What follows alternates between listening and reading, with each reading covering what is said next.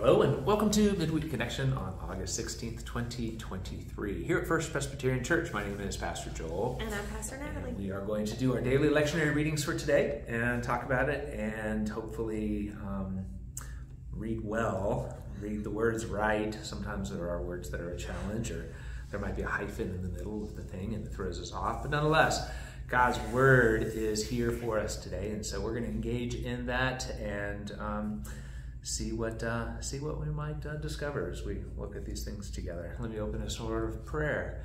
Gracious Lord, thank you for the day, the many blessings that you have provided for us. Thank you for your word. Thank you for speaking to us, Lord. Let us have ears to hear. Let us have hearts to understand. Let us be transformed by this reading today. We thank you and praise you. In the name of Jesus we pray. Amen. Today we're going to start with Psalm 89, the first 18 verses. I will sing of your steadfast love, O Lord, forever. With my mouth I will proclaim your faithfulness to all generations. I declare that your steadfast love is established forever. Your faithfulness is as firm as the heavens. You said, I have made a covenant with my chosen one. I have sworn to my servant David, I will establish your descendants forever and build your throne for all generations.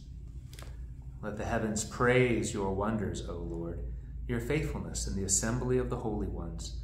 For who in the skies can be compared to the Lord? Who among the heavenly beings is like the Lord? A God feared in the council of the holy ones, great and awesome above all that are around him. O Lord God of hosts, who is as mighty as you, O Lord? Your faithfulness surrounds you. You rule the raging of the sea. When its waves rise, you still them. You crushed Rahab like a carcass. You scattered your enemies with your mighty arm. The heavens are yours. The earth also is yours. The world and all that is in it, you have founded them. The north and the south, you created them. Tabor and Hermon joyously praise your name. You have a mighty arm, strong as your hand, high your right hand. Righteousness and justice are the foundation of your throne. Steadfast love and faithfulness go before you. Happy are the people who know the festal shout, who walk, O Lord, in the light of your countenance. They exalt in your name all day long and extol your righteousness. For you are the glory of their strength. By your favor our horn is exalted. For our shield belongs to the Lord, our King, to the Holy One of Israel. And from Psalm 147, verses 1 through 11. All right. Praise the Lord. How good it is to sing praises to our God, for he is gracious, and a song of praise is fitting. The Lord builds up Jerusalem. He gathers the outcasts of Israel. He heals the brokenhearted and binds up their wounds. He determines the number of the stars. He gives to all of them their names. Great is our Lord and abundant in power. His understanding is beyond measure. The Lord lifts up the downtrodden. He casts the wicked to the ground. Sing to the Lord with thanksgiving. Make melody to our God on the lyre. He covers the heavens with clouds, prepares rain for the earth, makes grass grow on the hills. He gives to the animals their food and to the young ravens when they cry. His delight is not in the strength of the horse, nor his pleasure in the speed of the runner. But the Lord takes pleasure in those who fear him, and those who hope in his steadfast love. Our Hebrew scripture reading today comes from 2 Samuel, chapter 14, verses 21 through 33. Then the king said to Joab, "Very well, I grant this. Go, bring back the young man Absalom." Joab prostrated himself with his face to the ground and did obeisance and blessed the king. And Joab said, "Today your servant knows that I have found favor in your sight, my lord the king, and that the king has granted the request of his servant." So Joab set off, went to Geshur, and brought Absalom to Jerusalem. The king said, "Let him go to his own house. He is not to come into my presence." So Absalom went to his own house and did not come into the king's presence. Now in all Israel there was no one to be praised so much for his beauty as Absalom. From the sole of his foot to the crown of his head there was no blemish in him. when he cut the hair of his head, for at the end of every year he used to cut it. When it was heavy on him, he cut it. He weighed the hair of his head 200 shekels by the king's weight. There were born to Absalom 3 sons and 1 daughter whose name was Tamar. She was a beautiful woman. So Absalom lived 2 full years in Jerusalem without coming into the king's presence. Then Absalom sent for Joab to send him to the king, but Joab would not come to him. He sent a second time, but Joab would not come. Then he said to his servants, "Look, Joab's field is next to mine, and he has barley there. Go and set it on fire." So Absalom's servants set the field on fire. Then Joab rose and went to Absalom at his house and said to him, "Why have your servants set my field on fire?" Absalom answered Joab, "Look, I sent word to you. Come here, that I may send you to the king with the question, 'Why have I come from Geshur? It would have been better for me to be there still.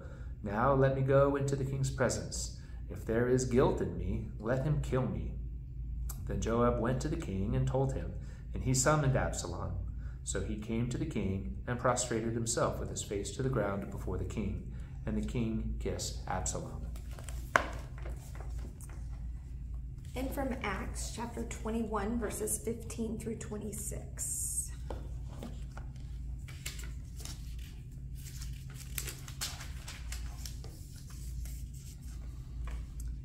After those days, we got ready. Am I in the right place there? Okay. After these days, we got ready and started to go up to Jerusalem. Some of the disciples from Caesarea also came along and brought us to the house of Mason of Cyprus, an early disciple with whom we were to stay. When we arrived in Jerusalem, the brothers welcomed us warmly. The next day, Paul went with us to visit James, and all the elders were present. After greeting them, he related one by one the things that God had done among the Gentiles through his ministry. When they heard it, they praised God. Then they said to him, "You see, brother, how many thousands of believers there are among the Jews, and they are all zealous for the law.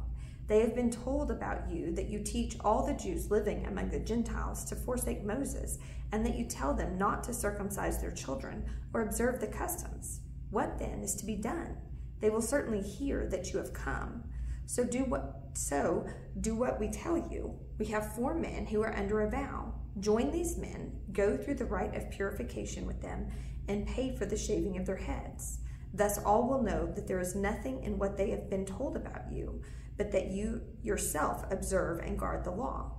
But as for the Gentiles who have become believers, we have sent a letter with our judgment that they should abstain from what has been sacrificed to idols, and from blood, and from what is strangled, and from fornication." Then Paul took the men, and the next day, having purified himself, he entered the temple with them, making public the completion of the days of purification, when the sacrifice would be made for each of them. And our gospel reading today comes from Mark chapter 10, starting in verse 17. As Jesus was setting out on a journey, a man ran up and knelt before him and asked him, "Good teacher, what must I do to inherit eternal life?" Jesus said to him, "Why do you call me good? No one is good but God alone. You know the commandments. You shall not murder. You shall not commit adultery. You shall not steal. You shall not bear false witness. You shall not defraud. Honor your father and mother." And he said to him, "Teacher, I have kept all these since my youth." Jesus, looking at him, loved him and said, "You lack one thing. Go, sell what you own and give the money to the poor, and you will have treasure in heaven. Then come, follow me." When he heard this, he was shocked and went away grieving, for he had many possessions. Then Jesus looked around and said to his disciples, "How hard it will be for those who have wealth to enter the kingdom of God." And the disciples were perplexed at these words, but Jesus said to them again, "Children, how hard it is to enter the kingdom of God. It is easier for a camel to go through the eye of a needle than for someone who is rich to enter the kingdom of God." They were greatly astounded and said to one another, "Then who can be saved?" Jesus looked at them and said, "For mortals it is impossible, but not for God. For God all things are possible." Peter began to say to him, "Look, we have left everything and followed you." Jesus said, "Truly I tell you, there is no one who has left house or brothers or sisters or mother or father or children or fields for my sake and for the sake of the good news, who will not receive 100-fold now in this age, houses, brothers and sisters, mothers and children and fields, with persecutions, and in the age to come, eternal life. But many who are first will be last, and the last will be first." And back to our Psalms with Psalm 1. Happy are those who do not follow the advice of the wicked, or take the path that sinners tread, or sit in the seat of scoffers. But their delight is in the law of the Lord, and on his law they meditate day and night. They are like trees planted by streams of water, which yield their fruit in its season, and their leaves do not wither. In all that they do, they prosper. The wicked are not so, but are like chaff that the wind drives away. Therefore, the wicked will not stand in judgment, nor sinners in the congregation of the righteous. For the Lord watches over the way of the righteous, but the way of the wicked will perish. And our final psalm today is Psalm 33. Rejoice in the Lord, O you righteous. Praise befits the upright. Praise the Lord with a lyre. Make melody to him with the harp of 10 strings. Sing to him a new song. Play skillfully on the strings with loud shouts. For the word of the Lord is upright, and all his work is done in faithfulness. He loves righteousness and justice. The earth is full of the steadfast love of the Lord. By the word of the Lord the heavens were made, and all their host by the breath of his mouth. He gathered the waters of the sea as in a bottle. He put the deeps in storehouses. Let all the earth fear the Lord. Let all the inhabitants of the world stand in awe of him. For he spoke, and it came to be. He commanded, and it stood firm. The Lord brings the counsel of the nations to nothing. He frustrates the plans of the peoples. The counsel of the Lord stands forever, the thoughts of his heart to all generations. Happy is the nation whose God is the Lord, the people whom he has chosen as his heritage. The Lord looks down from heaven. He sees all humankind. From where he sits enthroned, he watches all the inhabitants of the earth. He who fashions the hearts of them all and observes all their deeds. The king is not saved by his great army. A warrior is not delivered by his great strength. The war horse is a vain hope for victory, and by its great might it cannot save. Truly, the eye of the Lord is on those who fear him, on those who hope in his steadfast love, to deliver their soul from death and to keep them alive in famine. Our soul waits for the Lord. He is our help and shield. Our heart is glad in him because we trust in his holy name. Let your steadfast love, O Lord, be upon us, even as we hope in you. These are the words of the Lord. Thanks be to God. Well, I certainly hope that you have been following along at home in your daily lectionary reading, because sometimes when you get into the historical narrative books, there are some things that are going on that are kind of difficult to jump into in the middle of, but the 2 Samuel passage in this this chapter 14 that we've been reading, as we did on Friday, this is following the events of David with his killing of Uriah and his rape and impregnation of Bathsheba, and Nathan coming and bringing God's judgment and word, and even the son of Bathsheba dying. But then we see that Bathsheba bears another son to David, and that is Solomon, who it does say the Lord will love. But the pronouncement of judgment against David, that the sword would never depart from the house, and that there would be dissension and division within his house for the rest of his life, basically, because he did that terrible thing to Bathsheba and to Uriah, is playing out.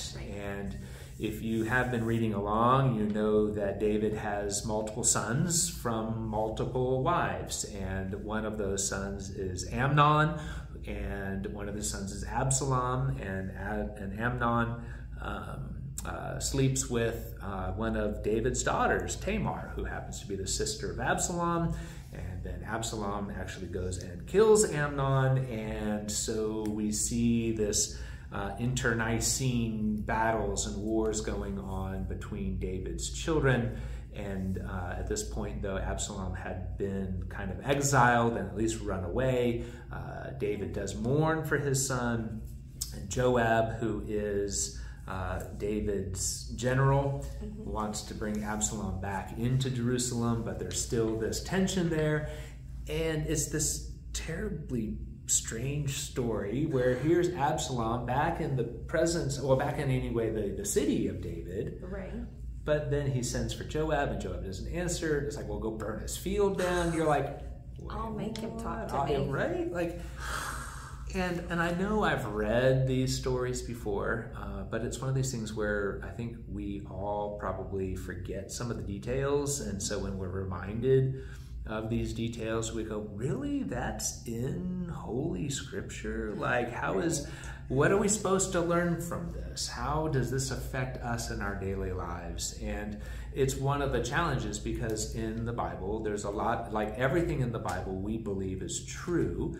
Some of it is historical, some of it is poetic, some of it is prophetic, but it's all true. It's all God's word. And the understanding that we need to make is sometimes it is descriptive of things that have happened and not proscriptive on things that we should do. So clearly this is a description of a historical event that's going on, but this is not proper behavior. Right. We should not be doing these things. This is a consequence of the sin that David has committed, and now within his family they are experiencing the consequences for it. And so just that reminder that even amongst people that we would consider the heroes of faith, David being a prime example of one, the sin in his life has an impact on his family. And we read about this as a warning, really, as a testimony against doing those things that are contrary to what God would have us to do. So it seems like a random kind of one-off story, but there is that strange description about how Absalom was so beautiful and just had so much hair, and every year he would cut his hair, and it was really heavy. And I thought that was interesting as we read from the Acts story that Paul, when he came back from doing his missionary work amongst the Gentiles, there are Jews that were afraid that Paul was teaching against the law of Moses, and the people in Jerusalem were just like, hey, take a vow, pay for these guys' haircuts, demonstrate that you're following the law of Moses. And so I just thought that was kind of an interesting connection, because when does it ever talk about haircuts in the Bible? I don't know. Well, Absalom, right? Absalom, yeah. Paul, but who was the other big haircut story? Samson. Do we see a pattern here, right? Samson, problem, haircut. I don't know. But even what's going on in Acts is not necessarily the best thing. There are Jewish believers in Jesus who are still uncertain as to how Gentiles can come into the faith. Right. And there's tension there. There's still this connection to the law, which the law has value. Right. But it's still the law. It's like they feel like if they can keep the law, then that will grant them righteousness. If they can do these things, and they miss the point. It's matters of the heart versus matters of all these little things we can check off boxes. Done that. And so there's still this connection, which I can understand. That's what they were taught. They all know the Old Testament. They all know those books of the law. And so there's this tie, and I guess they're still grasping onto this. This is something we can control. Right. And I think that's the desire there to hang on to some of that control and to feel like they have some I think you're right. Power there. Right. And so they don't, if you're not willing to do these things, can you really be invited? That's their question. If you're not willing to do these things, can you truly be invited into into what Christ has done, and Right. they're struggling with that.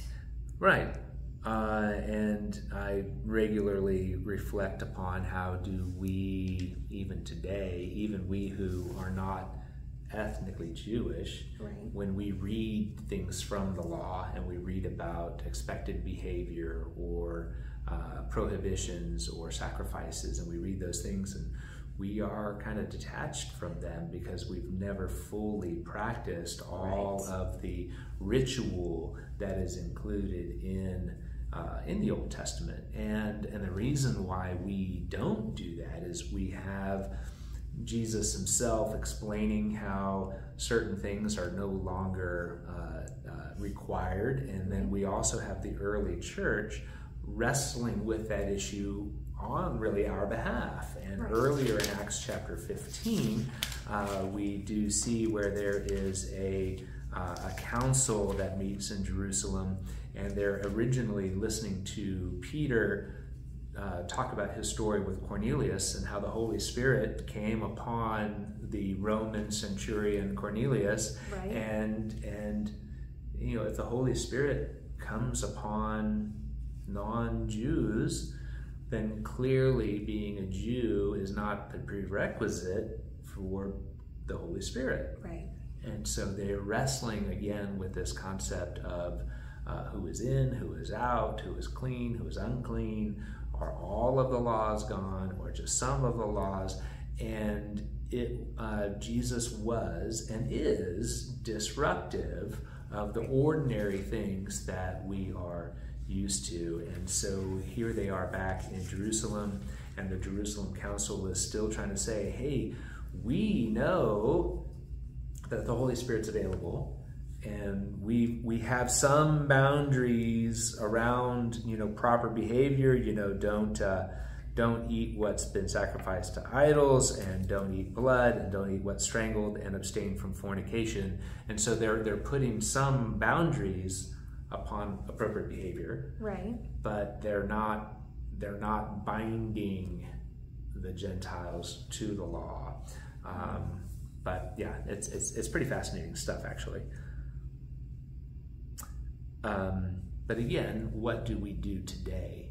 And the same spirit of who's in and who's out, or you know, what's right and what's wrong, that same spirit, I think, still has the potential to affect the way we do a lot of things today.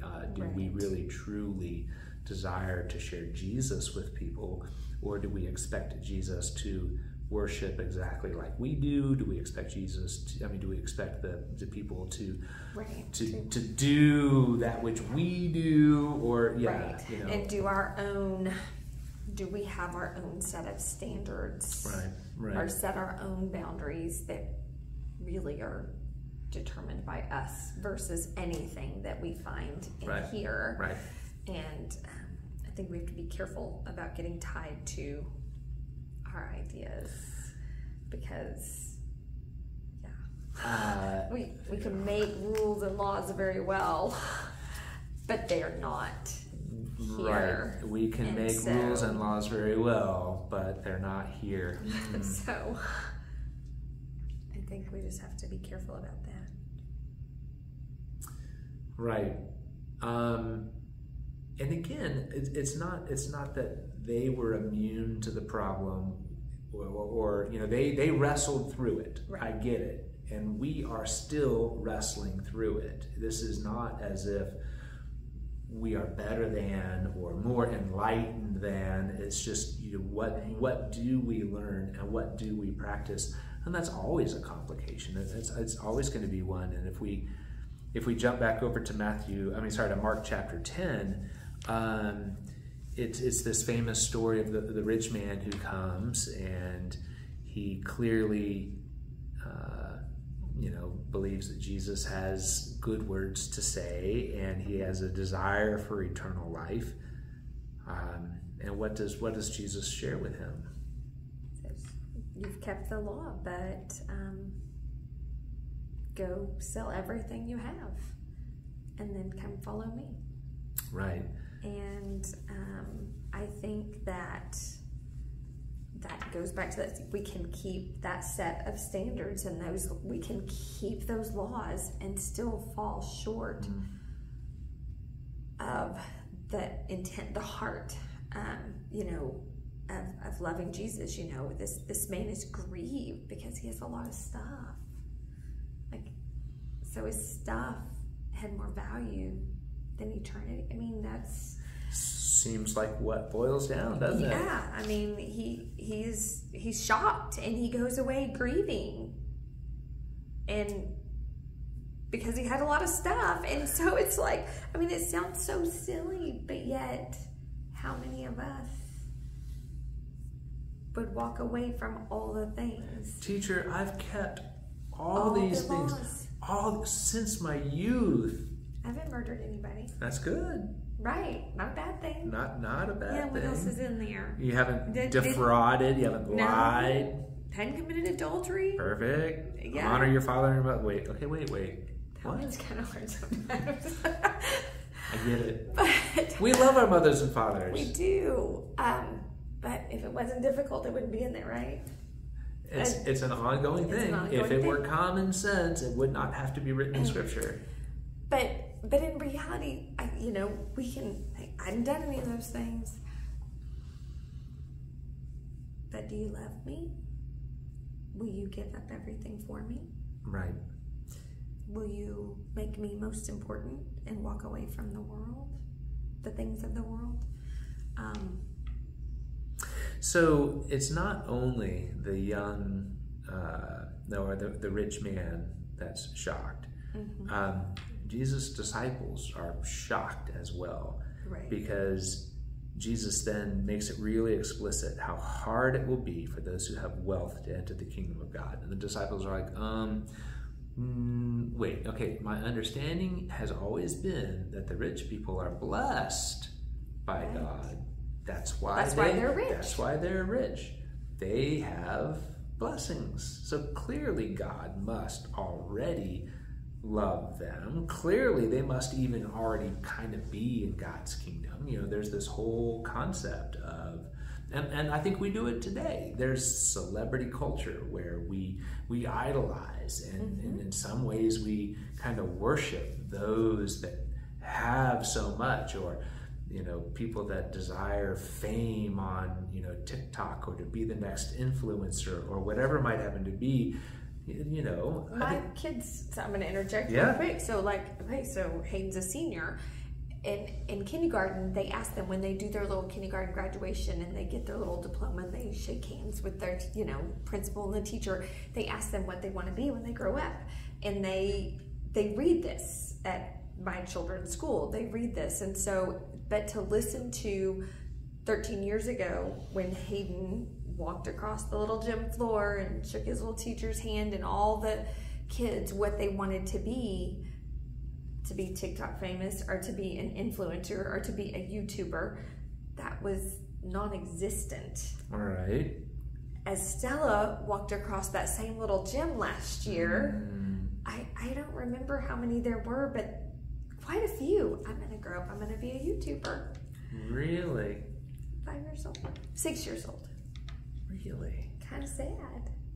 Kind of scary.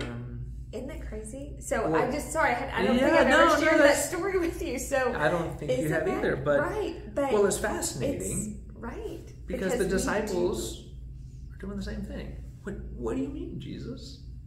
It's the rich people that are in God's kingdom. Clearly.